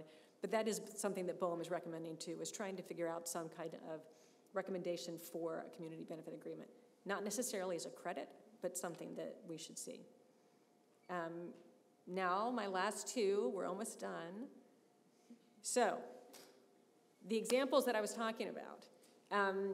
Just so you know, I am not here on behalf of Vineyard. I took this straight from their website. We're looking at what they did from the very beginning. This is the one I talked about when I had the earlier Massachusetts auction. So Vineyard Wind entered into the first federally recognized CBA. And I said apparently the 2051 auction, so apparently, this is really long, far away, or it's actually 2015, and I just wrote it incorrectly, which we will change before I distribute this. But the goal of this CBA was to have value through local job creation and the construction of an O&M facility in this harbor. And since that, there's been Vineyard Power, with whom Vineyard Wind signed the CBA, has been involved in day-to-day operations. And then on the right-hand side, it's just a screenshot of the actual CBA. And then the last slide, this is the second piece of this puzzle, which is not specifically a CBA, but it's a host community agreement. On the right-hand side, this is what Vineyard Wind has agreed to do. So no new development, water protections, off-season construction, figuring out benefits for beachgoers, protecting the cables, financial support, fairly significant. This is a host community payment. And then collaborating on the project design. So while not precisely a community benefits agreement, the term, this is what developers are doing. This is just one example of what investments that the developers are trying to make into the communities to make sure we have that collaboration. There you go. So I know that Wright is going to introduce Jian, but so I started with Vineyard, and then we're going to pivot. So we're going to have Ørsted talk, more about what they're focused on.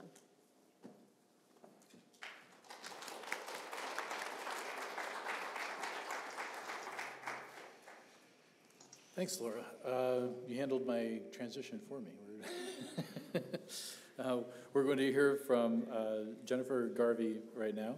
She is the head of New York market strategy for Ørsted.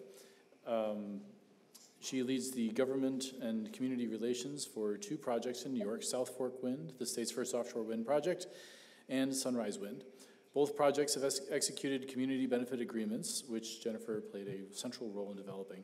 Before joining the offshore wind industry in 2017, Jennifer worked in the land conservation community, town government, and co-founded a water technology center at Stony Brook University.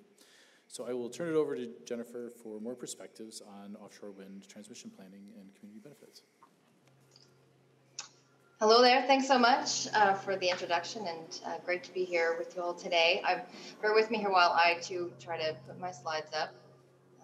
I did warn folks that I was not terrific at this, despite many years now of practice. Let's see here.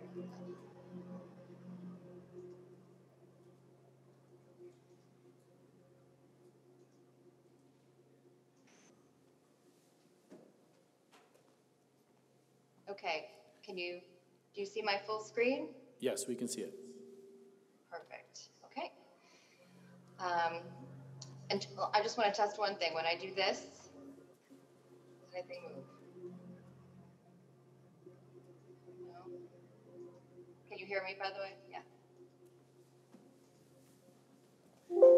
Yes, we can hear you.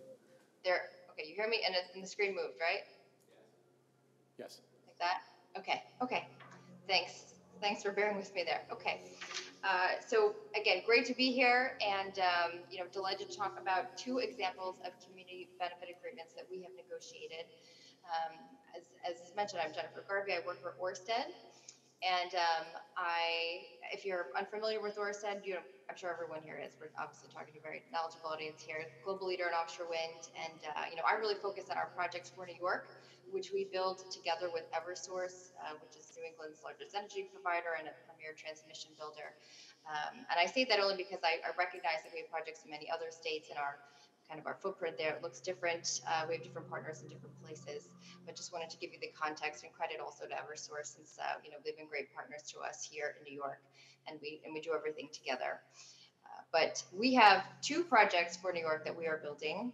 The first is South Fork Wind, which will be the state's very first offshore wind project. It's actually under construction right now, as I'm sure you've heard.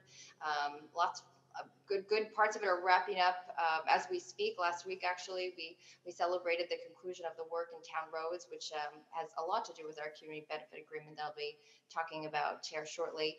But that project, just to remind everyone, where it is and where it plugs into. You see our lease area here in blue, and South Fork Wind will connect into the town of East Hampton on the very east end of Long Island on the South Fork. When it's finished, it will power about 70,000 homes. And then right behind it, we have Sunrise Wind, a much larger project that will connect to the local grid in the middle of Long Island. It's a community called Holdbrook in the town of Brookhaven in Suffolk County. And so, I'm going to talk a little bit about these two communities because they're very different, and that that's an important part to recognize.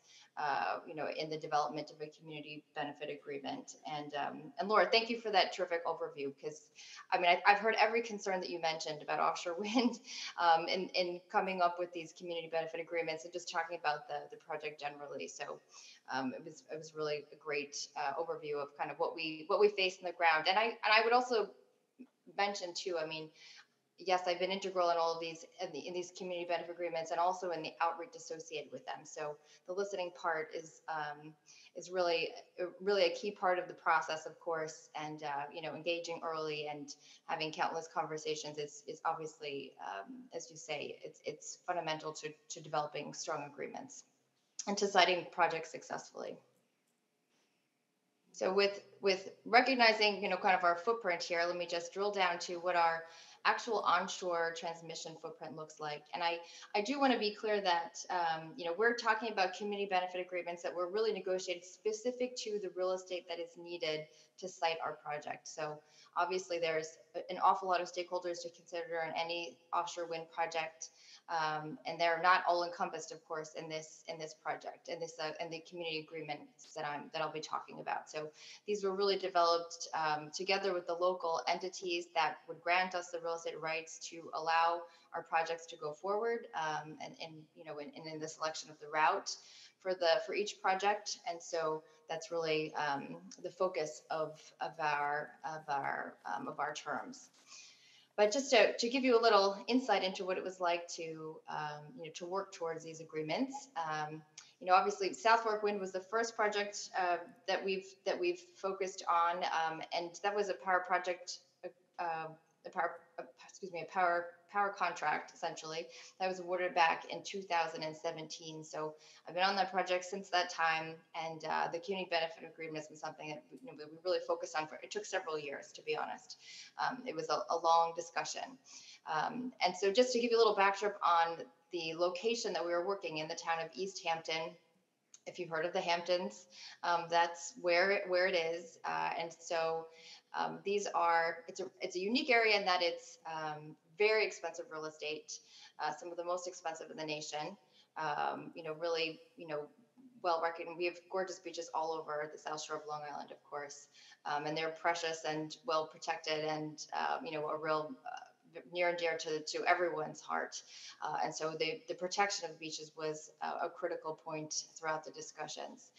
But we ultimately selected this route that you see here on the left. It's about 4 miles long, and half of it, about 2 miles, was located in lightly traveled residential roads. Again, amongst some of the most expensive real estate that exists, frankly.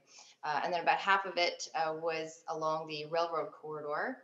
on the way to the substation. So that gives you just a high-level overview of kind of what we were working with. I will also emphasize that this is a very seasonal community.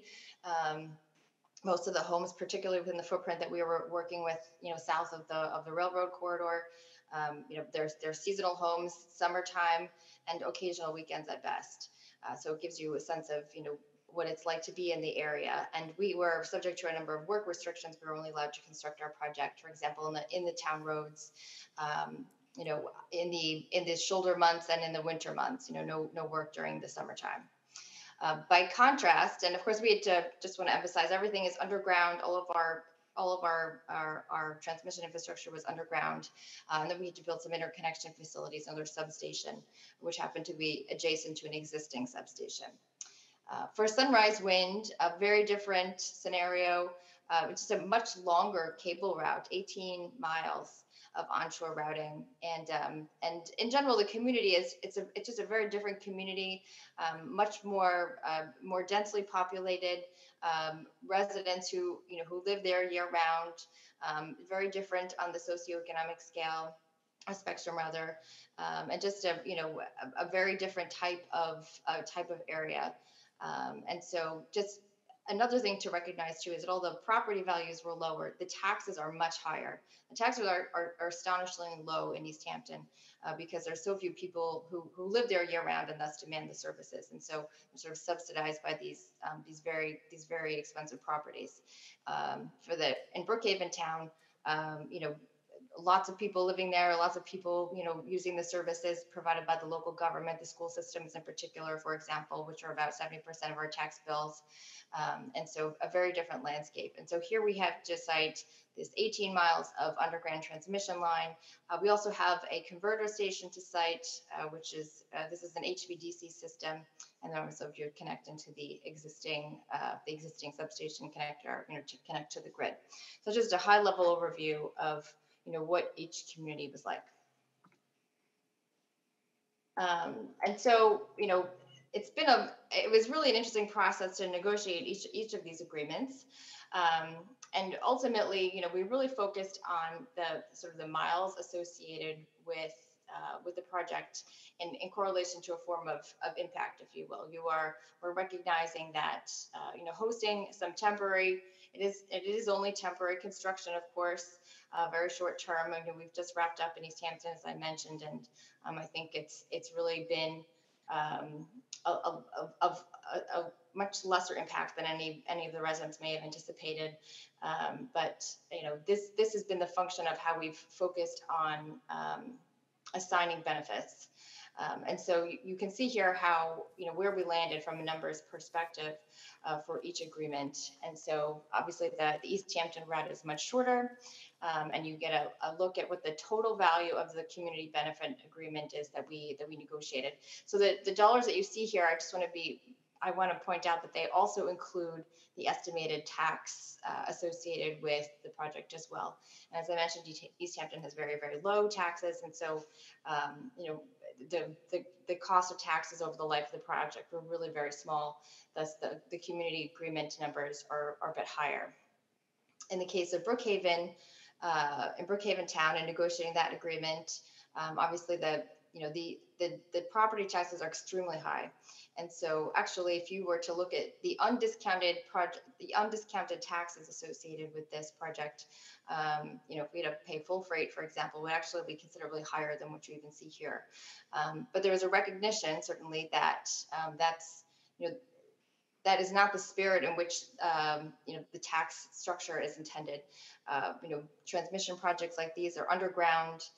They're out of sight, out of mind, basically don't require services, no students going to school, for example.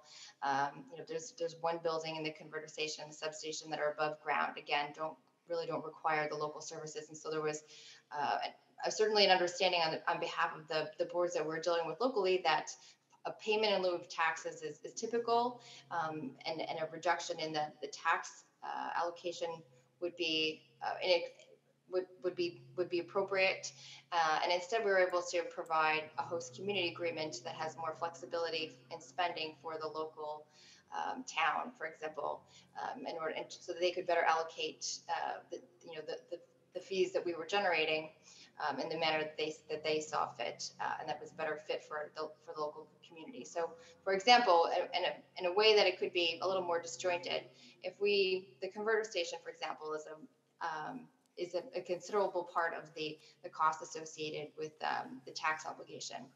That would accrue to a single school district that otherwise is feeling very little impact, for example, from our onshore footprint.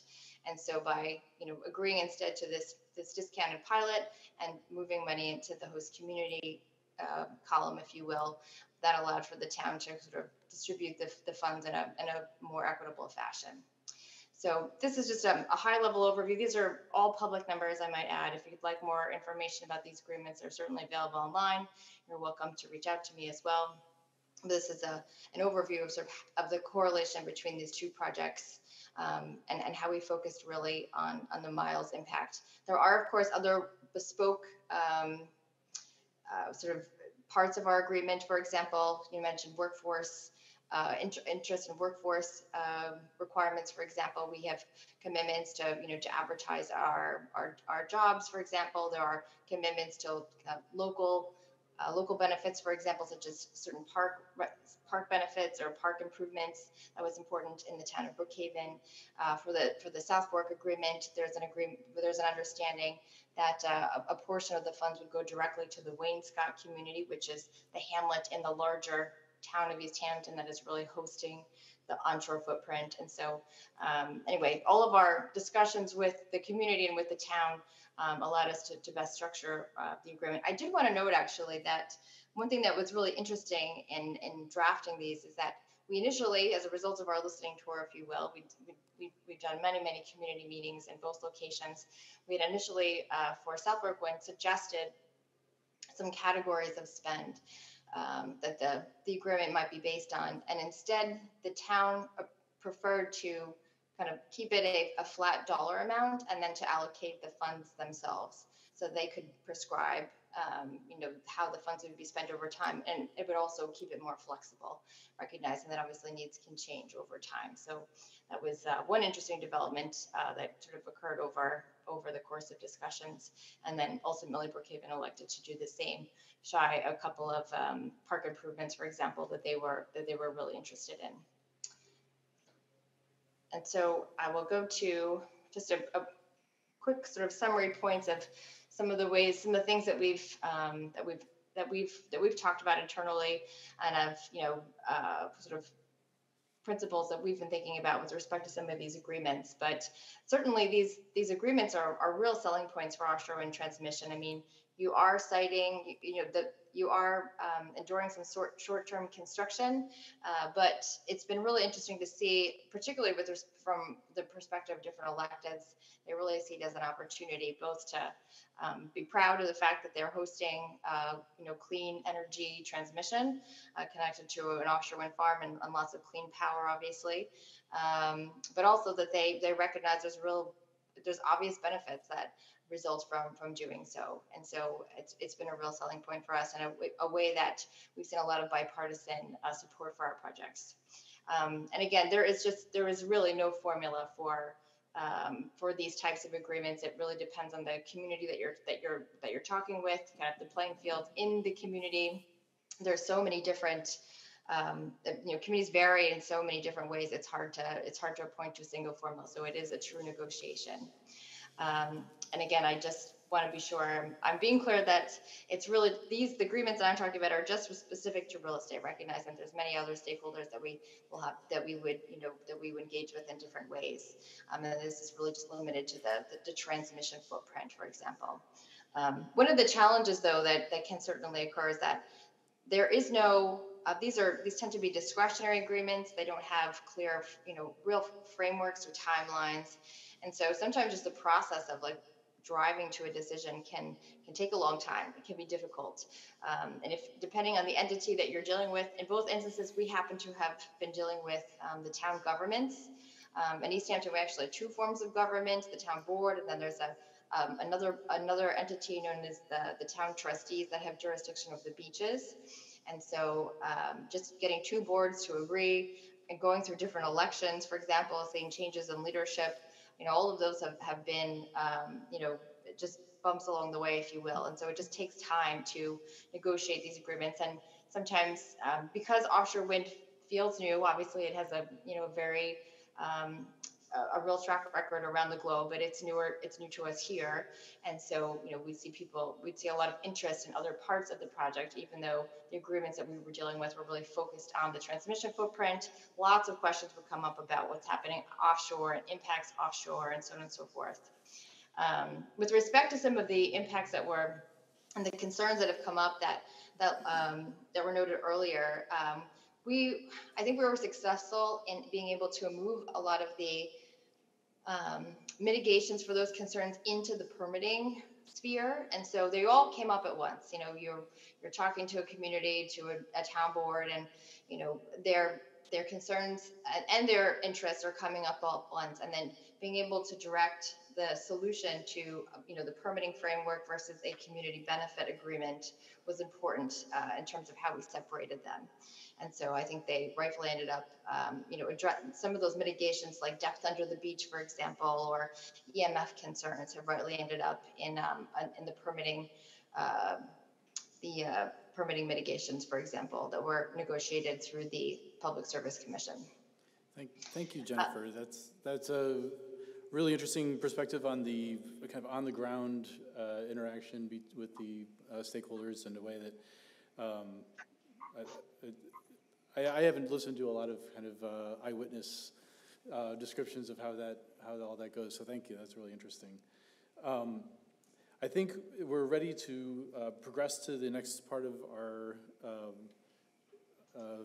our discussion and turn this into a little bit more of a discussion between each other. I'd like to invite my colleague Nick Napoli, who's the senior advisor to the Mid-Atlantic Regional Council on the Ocean and the executive director of the Northeast Regional Ocean Council, to join us on the stage.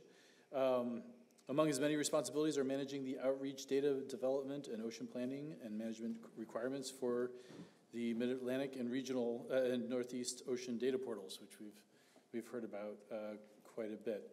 Nick is going to help me synthesize some of the questions and the feedback we're receiving, since I can't see all the chat.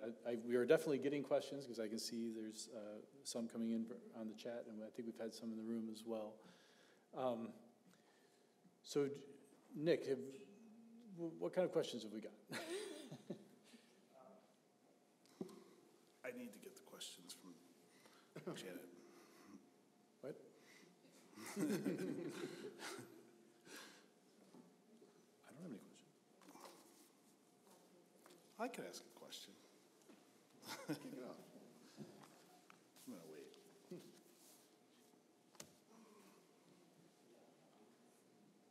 Sorry, I have the online questions, not the panel questions. Okay. Okay. Go for it. All right, the first one is for Dr. Fu. ISO's RTOs seem large to make price comparisons. Why this broad comparison rather than comparing local marginal prices at nodes along the coast, as they may be more relevant than comparing to prices that would be influenced by prices in, for example, Western PJM, in parentheses, West Virginia and Ohio? Can you repeat it again? Sorry. Yes. ISO's RTOs seem large to make price comparisons. Why this broad comparison rather than comparing local marginal prices at nodes along the coast, as they may be more relevant than comparing to prices that would be influenced by prices in, for example, Western PJM? I think it's more like we identify those price gaps along the coastal lines. That's what the value of offshore wind transmission, right? If we go all the way down inland and try to connect those west of PJM, or even go to MISOs, what's the point of building offshore transmission, right? We could use some onshore connections to reduce some congestion, but that requires maybe it's greenfield, another right-of-ways approvals, and maybe go through some really congested regions along the northeast corridor. That will become a very difficult to build scenario. So we're just looking at ways that we can identify different nodes that can connect through the offshore space. The next question is, and I think this might be for Jennifer or Laura, do CBAs, community benefit agreements, include higher education? Yes. No, I mean, the answer is it absolutely can include education. But again, it's like what Jennifer's saying, this is something that's really worked on, collaborated. You have to engage with the community to figure out what that community needs. But education and workforce are absolutely part of it. And maybe I'm turning, but I'm looking at the screen. But maybe Jennifer can add to that. I don't know if that's been a communication too. Yeah, I mean, I would say, of course they can. You know, as I mentioned, I was talking about something specific to a transmission footprint, but it's worth mentioning that other parts of our project, I mean, we have R&D partnerships with universities. You know, we work closely with the state has an offshore wind development institute, for example, that the developers, all of the developers, not just us, are closely engaged with. So it doesn't fit. It just doesn't, in my mind, fit under the bucket of community benefit agreement, but it's all happening, you know, together. And so, you know, they're all community benefits associated with these projects, and higher education is definitely a part of it.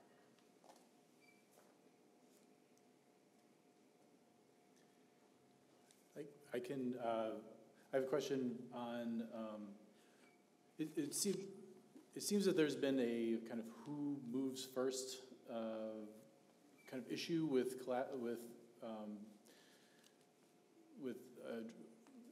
transmission solutions that, you know, the coordinated transmission solutions, that's what I was working for, where you have state governments and you have the federal government, and it's a little bit like who's going to lead the dance and who's going to kind of start this process off. How do we break the stalemate and kind of get going with some of the planning that needs to be happening on this? And what does the DOE study and work plan have to contribute to this problem? How we answer that? Yeah, I think it's more.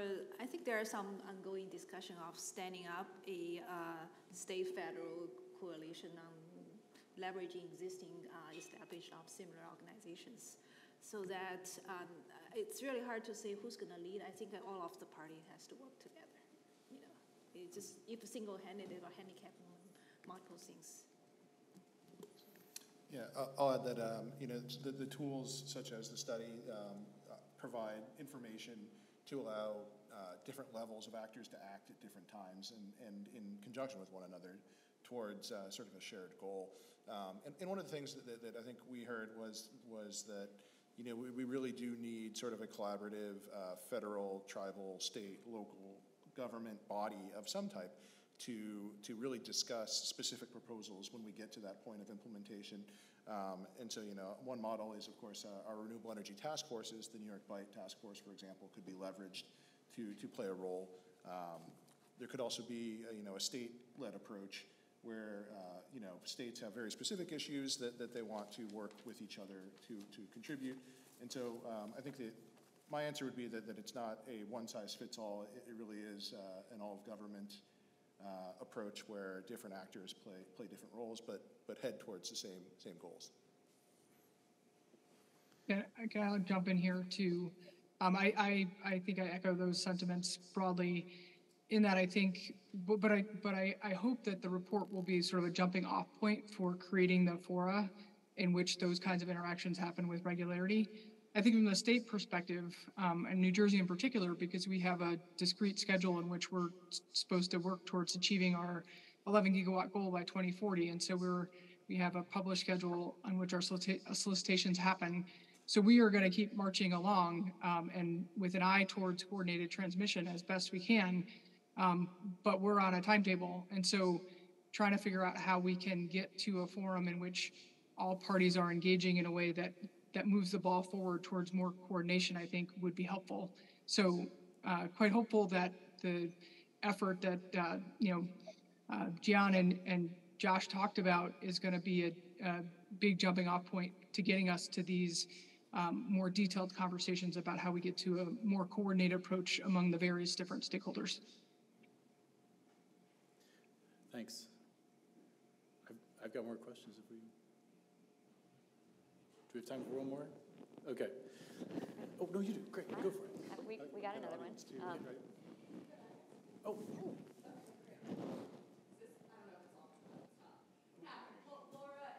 Jen, I don't know if Jen can hear me because I don't have a mic. Okay, it's on now. Hi, Jen. This is Jess Dealing from NYSERDA. And Laura, I know you as well. I work on the offshore wind team as a senior advisor on workforce, and we have an eye on these community benefit agreements as they come about. And we're starting to see, as there is no model for it, obviously, and they're each specific to their own communities, but they're getting quite expensive. And we certainly don't want ratepayers to deal with, more expensive electricity prices because community benefit agreements go up to $250 million plus, So how do we make sure, is there a way to give a range to communities as to what to expect, or perhaps like a ceiling that we want to not go past for community benefit agreements? And then the second part of my question is, because a lot of these community benefit agreements are distributed from the towns or the local governments at whatever time they would like to and to whatever resources they would like to fund, how do we make sure that the benefits are going to those that have historically been left out of receiving this type of funding? How do we track and make sure, that these benefits are real for environmental justice communities and indigenous nations? So that's a little bit about what's on my mind and the questions I had for you two.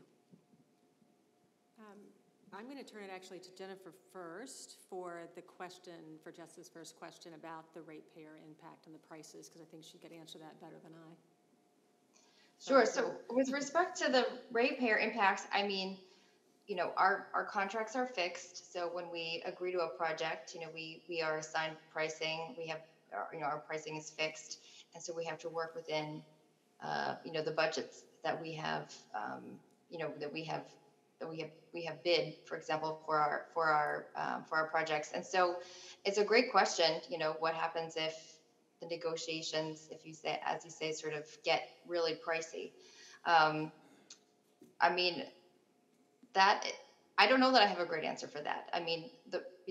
It can be a real problem for a project. I think it's useful to have parameters. I mentioned some of the points that informed our agreements, which were the tax obligation, for example, and how that in some instances it's more appropriately shifted from an actual, your standard tax structure into a host community agreement that has a different spending flexibility. It's almost like a restructuring of taxes, but it can be a difficult point for projects, and so. I think part of it too is we have to work together with regulators to see if we can come up with parameters. I think it's wise. It's always useful to have predictability in these projects in terms of the frameworks of spending, for example. Then you avoid, for example, either a cost that is so astronomical for a project that it upends a business case. It also prevents developers from pricing in extra funds, because they're anticipating that there might be a blockbuster cost, and you don't want them to end up with a windfall either. And so it's difficult to work that line. And we're in early days here, obviously. So those are all things that I think we should be thinking about as this industry moves forward, and trying to put parameters on those types of agreements, because it'll just lead to greater transparency for everybody if we're able to set those guidelines. I'll stop there. Yeah, and I'm happy to take the second half. I think this is what a lot of what I was covering in terms of, we said that community benefit agreements can be flexible, but that's more the type that you actually create. But they should be legally binding, right? And that's the two-way street. You go out and you reach out to these historically underrepresented communities. You reach out to the tribes where they are, who often don't have the resources, and you figure out a means of fair compensation. And then you have an agreement so that it's tracked, right? And so it's public, it's transparent, everybody knows it's there, the developer has that obligation, and then, the community is working hand in hand. So I think that's what really has to happen, because like you said, it could be, we do have a range of communities, right? You have the very wealthy ones that Joe was talking about, right? You've got the East Hampton, and then you have the folks who it could be that the landing site is where somebody has already been an environmental justice, historically disadvantaged community, which often happens, right? And we have ports, we have in New York, right? We have certain areas where there's been a lot of negotiations and conversations with EJ communities so that we can actually build up the ports and other areas surrounding with manufacturing is. And those aren't, again, and I think I keep pointing behind me, but what Jen had said, but about these, maybe not exactly CBAs, but just the type of agreements that you can have to make sure that the investments are going to the right communities. So I think that's sort of the rub, is to make sure it's actually binding. Thanks, Laura. I think to keep us on time, I'd like to hand it over to Nick Napoli to give us a quick summary of what we've heard and where the transmission planning series could be going.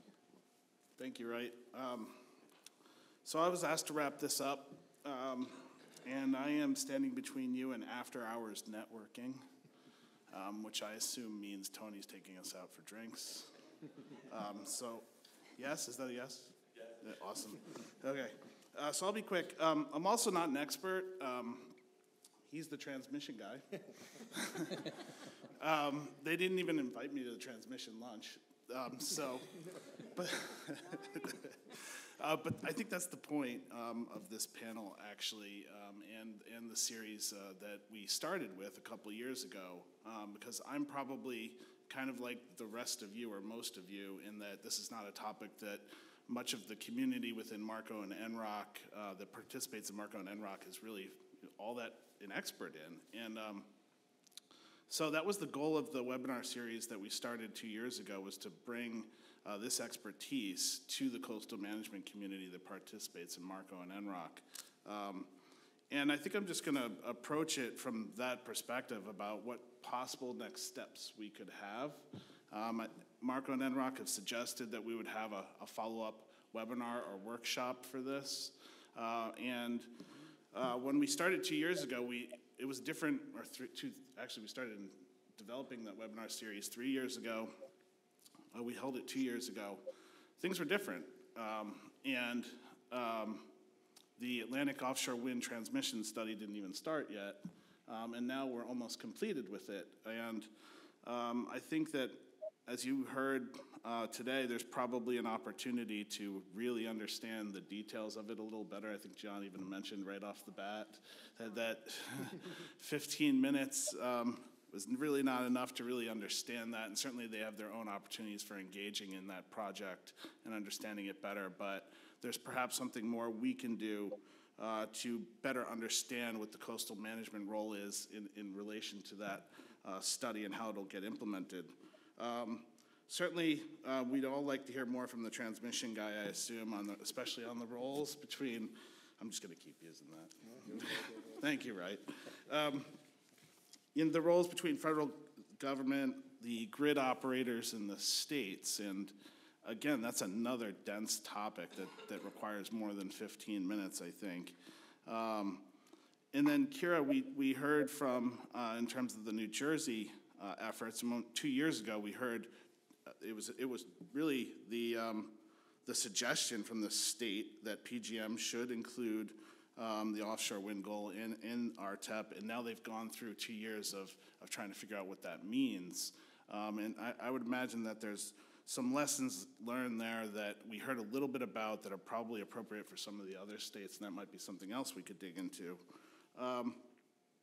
All three of you mentioned regional coordination. That's what Marco and NROC do, but we're not necessarily transmission experts, so I'd ask all of you to sort of suggest to us where it's helpful to coordinate the community that's before you with regard to next steps. That would be great to know. And then last, with Laura and Jennifer, community concerns is something that probably Marco and NROC can do more about understanding and incorporating into their considerations with regard to the individual states and the agencies that participate in Marco and NROC. And also, I was thinking about some of when Jennifer was going through the values associated with the CBAs. I was thinking about if there are any best practices there that could be, much like many are working on with regard to the compensatory mitigation for fisheries, you know, are there practices, best practices for valuing the CBA related to transmission? And then I'd say more generally, recognizing what you all said, these CBAs are very specific to the communities, the projects, but are there best practices in terms of developing a community benefit agreement? Are there ways in which the states can work with the communities to be more prepared for that? That's my thoughts. I'd like the transmission guy to tell me if I did okay. No, I think it sounded good, and you know, I do think that there's an important role to play for organizations like yours in that, you know, for example, the transmission recommendations report, as I alluded to, you know, I think it's over 90 pages at this point, so that there's no shortage of points of engagement where you know, we really do need to leverage the expertise of you and the network on the ground in how to best implement things. You know, it is more of a framework document, and so each recommendation as it's implemented really needs that coordination piece. So I appreciate your volunteering to engage with us in the future on that. Thanks, Josh. Thanks for letting me put you on the spot there. But I think the request is also to the Marco and NROC community. Within these topics, what more do you need to hear about in terms of what your role is in these projects related to transmission? So please let us know, because that will help us.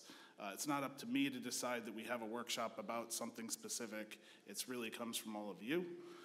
There's some opportunities, I think, within some of the presentations we heard today to understand these things better, make it relate it to the coastal management community. But I really want to hear from you all as to what is needed. Thank you. Thanks. I think it's Tony's turn to come up and close us out. No? Oh, I'm sorry. One last thing before we wrap up transmission. Okay. I'll let you go. Okay. So this is our mentee survey about what Nick was saying, that we're trying to get our feedback from you. So if you could please, and this is for folks online as well, you can go to mentee.com, and with a smartphone, a tablet, the computer that you're working on, or if you've got a second laptop sitting next to you, you're going to enter this code that's at the top of the screen. It's 17444075. And we'd like you to just take a second and answer this question. So when we're thinking about offshore wind transmission, if you could please rank the following topics that are of most interest or importance to you, and that would be with number 1 being the most important or interesting. Thank you.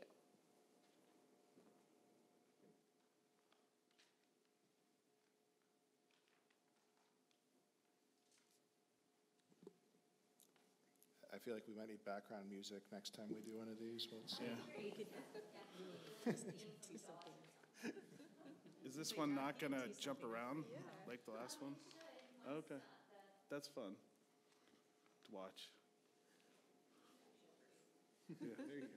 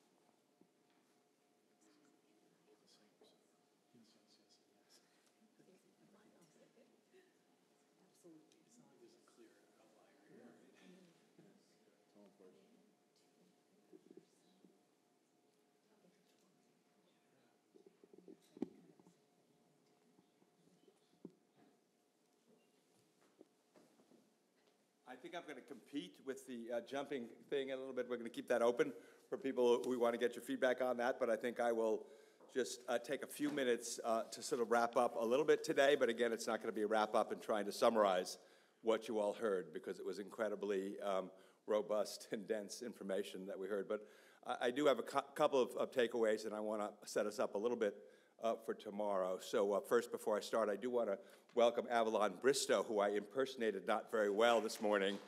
She's the executive director of Marco, and she and her staff have really been crucial in actually making this all happen. So really welcome, and glad you were able to make it. So thank you. And I guess, you know, I hope we all have a lot of takeaways. I want to take us back to the way Mike set us off this morning, to really be thinking about this as an opportunity to connect, and really recognizing to think about, hopefully there's not only somebody who's been on one of these panels and the information we'll share with you that you will plan on following up with. That's very much at the essence of why we're having these meetings, and the essence of what Marco and Mako are trying to do is try to build these connections. And if there's any message I heard consistently through every presentation, was the need for more of this collaboration across some issues. So please take that to heart, and also recognize that tomorrow we'll have more opportunities. We can actually serve lunch here, so you'll have an hour and a half opportunity to follow up with people in that regard. Also, coming back to some of the first principles, I was really taken with some of Keisha's charge to us, to really thinking about this as a long-term problem. I mean, so much of it gets transactional, so much of it gets specific, so much of it gets, you know, really detailed, which is important, and we can follow up with all these people to figure out the details. But our objective here is regional ocean management over time and thinking about the planning for the future. So I really am taken very much with her charge to keep equity centered in what we do, and equity I have heard defined very broadly throughout this context. I've heard equity and access in ways that don't just only speak to indigenous rights or only speak to DEIJ, but really talking about communities. And the core thing that I heard consistently in everybody is, are they listened to?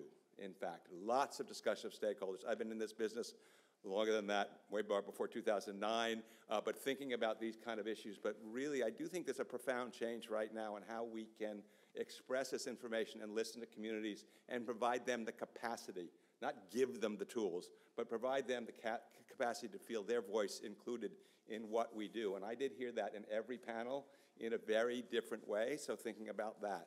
I would say a couple of other general takeaways for me, and also looking forward to tomorrow, is we really did think, I'm really pleased that we centered the tribal geo separation today, because I really feel like it raised a lot of issues which are lessons learned that could be brought to these other panels, and were reflected to some extent, but I feel we centered that and we sort of presented that in a way that hopefully informs some of our thinking about this. We started with oceans and climate. It's the driver. It is the thing that is happening to us. It is the thing that is happening in the environment. It is happening. And as somebody said at a conference I was at, it's like we really need to listen a little bit better to what's going on in the ecosystem, because they've been doing what they've been doing for millions and millions and millions of years. And so we think we're fixing the problem. We need to be listening a little bit more to what the lessons we can learn by knowing more about our environment and the impacts we're having on that. So I would like to say that that is the sort of theme we sort of started out with. We had fantastic presentations around oceans, not only as part of the solution to climate change, but also be thinking about how we then actually have to, and I think it was Mary Kamhai who made the comment, don't forget this is only a human-centric environment, that we do need to front biodiversity, we do need to understand what the environment is telling us about what we are doing as humans. So that was sort of a good framing for me anyway, and something that will bring us into tomorrow, because we'll have a specific session on ocean conservation tomorrow and be highlighting some of the work that we're doing at Marco and some of the work that we're doing with others. I think that's another takeaway. We have come a long way, baby, in this process. So the Regional Ocean Data Portal was started before ocean planning. I've now been through three different iterations of regional ocean planning and what it means and what it should mean. And I think I heard we're about to enter the fourth iteration, which is for planning for sustainable ocean economies. For somebody who's been around this field for a long time, we used to talk about this integrated coastal zone management. Isn't that what we used to talk about, Laura? So we're actually coming back to first principles to some extent, but we're empowered by all the incredible work that's being done by folks like DOE and others around the information and thinking about these as integrated problems. I think that's really another fundamental change that we heard about today through some of our panels, particularly this last panel. The other aspect that I'll talk about is community a little bit. That's a word that we've heard that everybody seems to suggest is important. I think we need to do a little bit more work about what that means by community. Is it your local government? Is it the tribal nations? Is it the frameworks? Is it the framework? So I do think we need to unravel a little bit more, and I say that because at Marco, what we think about is really, and as Nick said, as coastal zone management professionals, we sort of think a little bit about really what that community looks like day to day, and they, frankly, they can absorb all this information. We don't need to make it simpler for them, but we do need to listen to them to understand what information they actually, in fact, do need. Not to understand what you're saying to them, but to help them express what they need in this process and how we get from here to there. So those are my kind of general takeaways. There's lots of specifics as well, but again, we're going to follow up with that. We're going to be having additional workshops. We're going to be doing additional work. You'll hear about that tomorrow as well. So we'll start tomorrow again at the very personal level. We'll start with this allyship session. So I do really encourage everybody to come back to that. We decided really, we're trying to give everybody maybe a little bit of an experience about to take back into your own workplace and think about how we impose that in your workplace, not solving the regional ocean problems. And then we'll move on to the conservation sessions, and we'll end up with a session on planning for sustainable ocean economy. So again, be here at 9 o'clock, is that right? Tomorrow, so please be here on time. And those online, thank you very much for your patience and listening to us, and everybody who made this happen today. Appreciate it very much. Thank you.